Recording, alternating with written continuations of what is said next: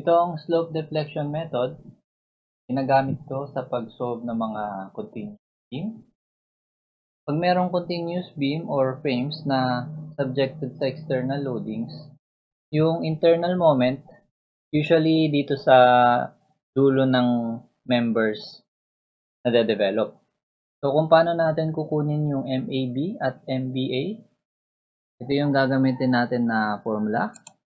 So, kung paano na-derive to, nirelate nila yung end moments dun sa end rotation, pati na dun sa chord rotation. Itong chord rotation, magkakaroon nito pagka merong support settlement. Ibig sabihin, pag nagkaroon ng support settlement, magkakaroon ng deformed position itong member AB. At yung positive sign convention ng internal moments, so ganito yung itsura ng rotation. Ito yung problem natin. Hanapin natin yung reactions dito sa mga supports. So, ang una natin gagawin, identify natin yung degree of freedom.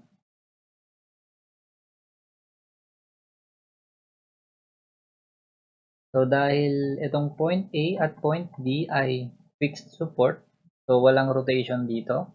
Dito sa point B at point C meron tayong dalawang degree of freedom. Next, itong equation ng equilibrium.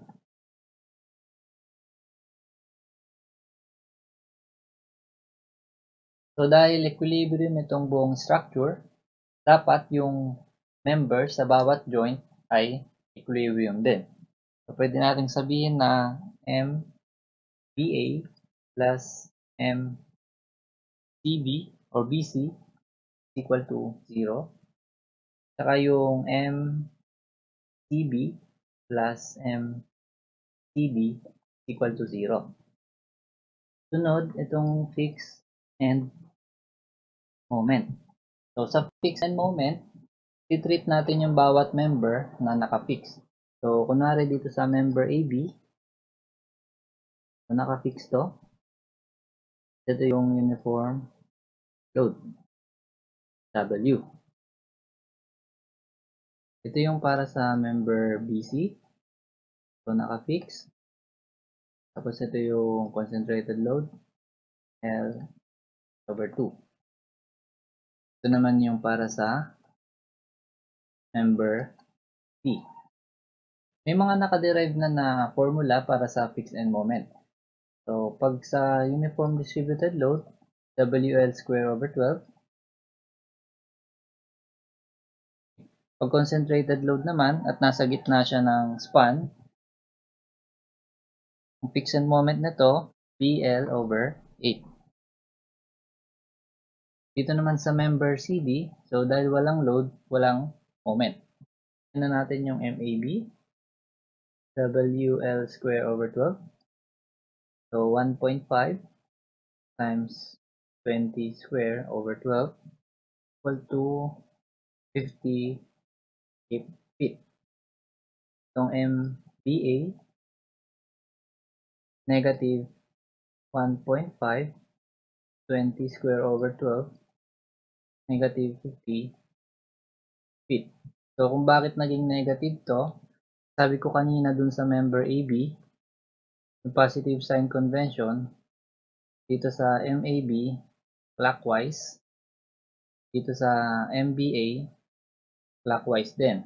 And itong free or itong fixed end moment dito, counterclockwise siya. So, naging negative sa MBA. At itong MBC, equal to sa PL over 8. So, 30 times 20 over 8 equal to 75 feet.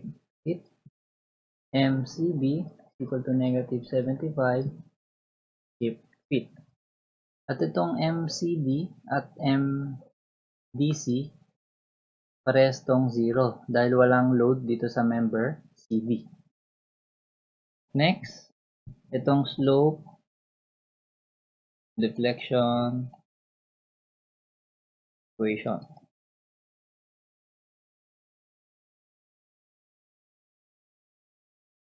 So, itong naka-red na box. So, MAB is equal to 2EI. So 2EI over yung L, 20 para sa member AB times 2 theta A. Itong theta A, dahil naka-fixed ang point A, so 0 to. Plus theta B minus 3 times yung chord rotation. So, yung formula ng chord rotation, delta over L. So, dahil wala tayong support settlement, so 0 din to. Plus yung FEM ng AB, 50 feet. Pag sinimplify natin to, 0.1 theta B EI plus 50. Next, yung MBA. So, 2EI over 20 times theta A, so 0, theta A, plus 2 theta B minus 3 times 0 minus 50 feet. So, pag sinimplify natin to, 0.2 theta B minus 50. Sa MBC naman, ito pa rin yung gagamitin natin na formula. Papalitan lang natin to ng subscript. So, MBC tsaka MCB. Itong slope deflection equation, ang general formula talaga nito, MNF at MFN. So, ibig sabihin ng N ay near, ang F naman, far. So, equal to sa 2EI over 20 times 2 theta B plus theta C plus 75. Simplify, 0.2 theta B plus 0.1 theta C plus 75. MCB, so 2EI over 20 times theta B plus 2 theta C minus 75. Pag sinimplify ito, 0.1 theta B plus 0.2 theta C minus 75. Sunod itong MCD.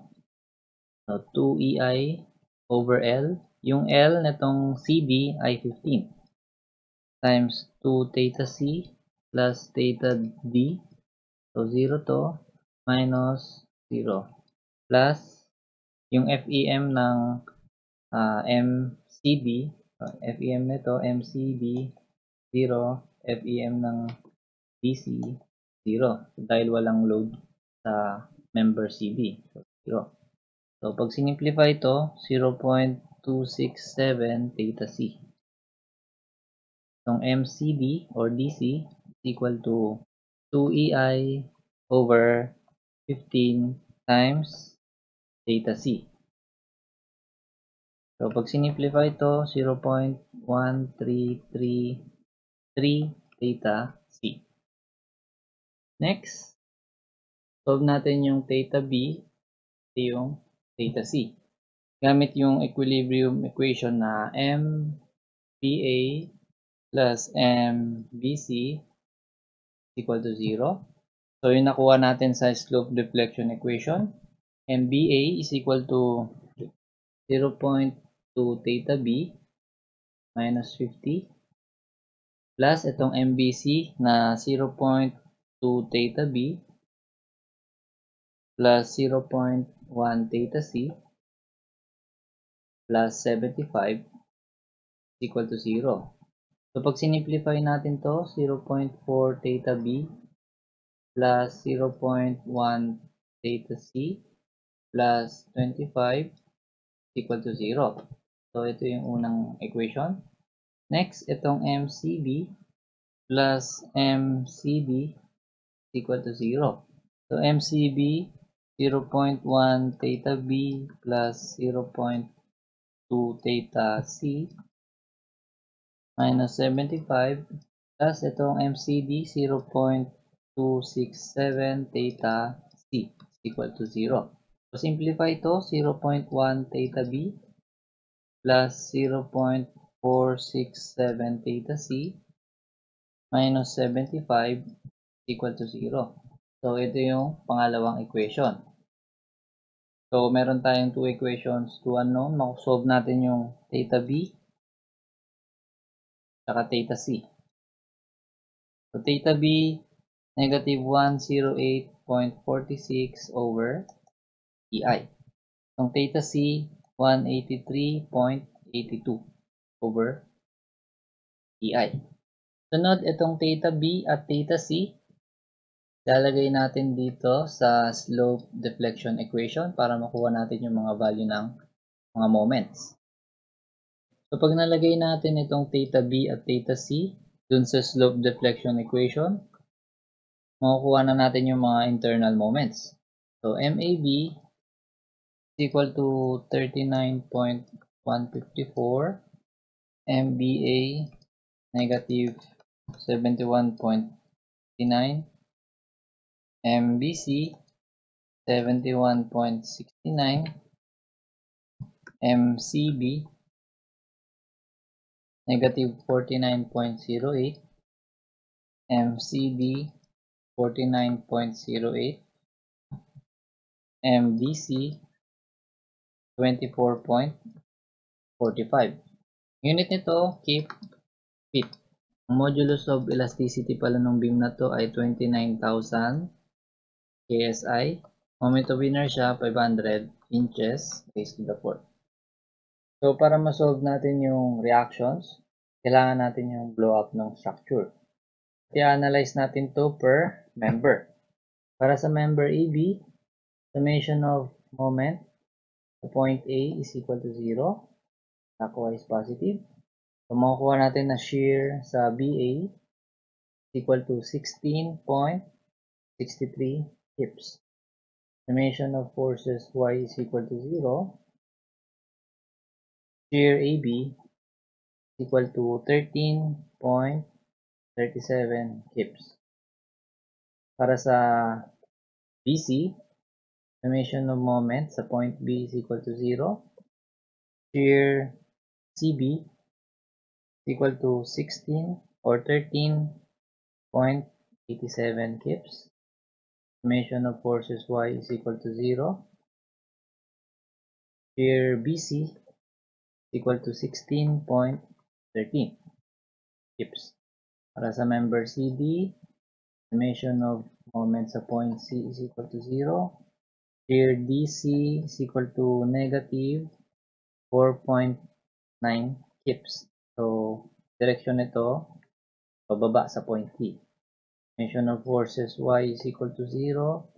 Shear CD is equal to 4.9. Para makuha yung reaction sa point B, kailangan natin i-plus yung shear ng BA at BC.